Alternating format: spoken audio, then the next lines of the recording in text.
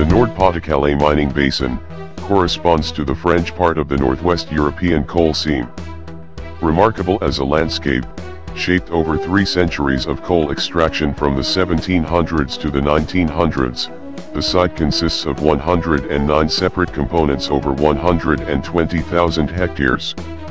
It features mining pits, the oldest of which dates from 1850, and lift infrastructure, slag heaps, some of which cover 90 hectares and exceed 140 meters in height, coal transport infrastructure, railway stations, workers' estates, and mining villages including social habitat, schools, religious buildings, health and community facilities, company premises, owners and managers' houses, town halls and more.